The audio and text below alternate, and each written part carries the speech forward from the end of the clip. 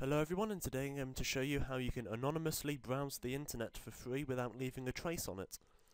Now this is a pretty cool thing to do, and you can stop websites doing things like tracking your location and also storing sensitive information such as your IP address.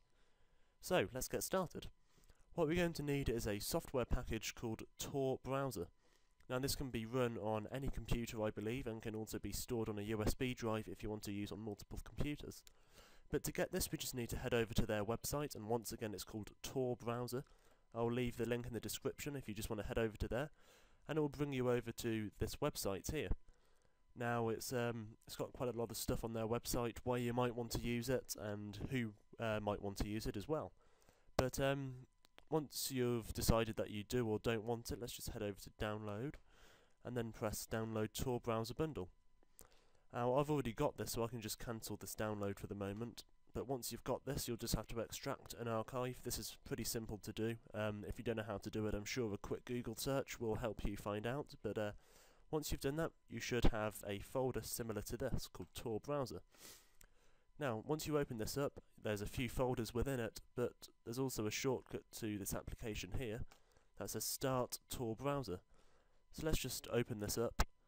And as you can see, we have a this application open, and we have a progress bar coming across, and what this is, it's connecting to a server that'll essentially allow us to browse the internet anonymously.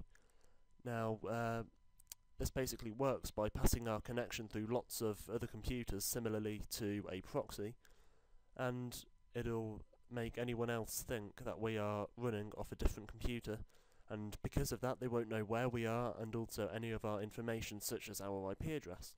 And as you can see here, we have what our public IP address is, and if you don't trust this you can head over to a website. So if I just search what is my IP, and for this to work, by the way, you'll have to use this built-in browser that came, which is just another version of Firefox. But if I just open up a page here, it should say what just came up a second ago for what our IP address is. Now this may be slightly slower than your normal web browser, as it isn't just going straight to the internet, you're going through a different computer, but as you can see it thinks that I'm in Germany with the IP address 31.172.30.1, and I'm definitely not living in Germany at the moment, I'm in the UK, but so as you can see this works very well. But if you've just been using the internet for quite a while and you don't want to just have to close Tor Browser and open it again, you can just open it up here and press Use a New Identity. And as you can see we get a pop-up here, and if we refresh this page,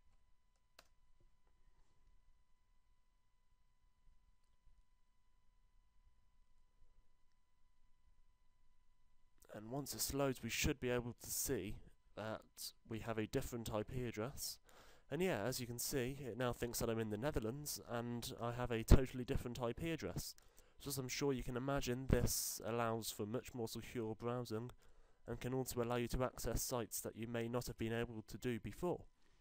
Now just a few tips if you're using this. It gives you a lot of advice on their Tor browser page, but basically what it says is if you download a program, make sure that you switch off your internet before you open or install it, because if you're trying to do it anonymously and you open it, it isn't within the Tor browser, so it will just go directly through your standard internet connection, so that may be something you want to consider. But that's the basics of how to browse anonymously on the web without leaving much of a trace at all. Now your ISP can obviously still track a lot of your information regardless of what you do, but this can still help a lot. And as far as once you get past your ISP and out to the internet, this pretty much stops anyone at all from tracking you. So I hope you enjoyed this. If you have any suggestions or comments, please leave them below. I'd appreciate it if you left a like rating, but thanks for watching and I'll see you next time.